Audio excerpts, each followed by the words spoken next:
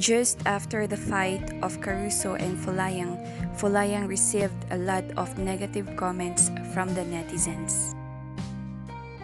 Some of the netizens gave a negative comment telling Folayang to retire as an MMA fighter. But some of the netizens still believe in Folayang's ability to fight as an MMA fighter.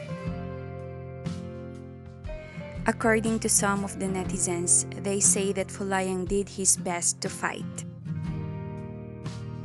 But still, Folayang is a legend.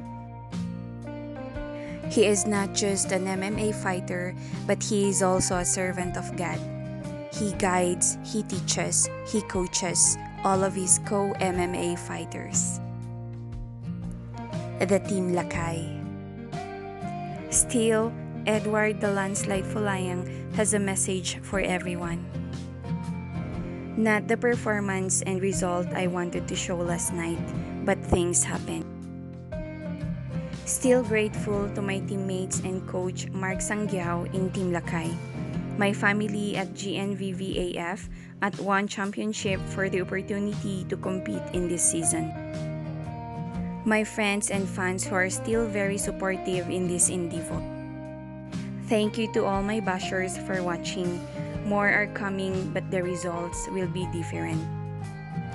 We praise you in the storm, Jesus.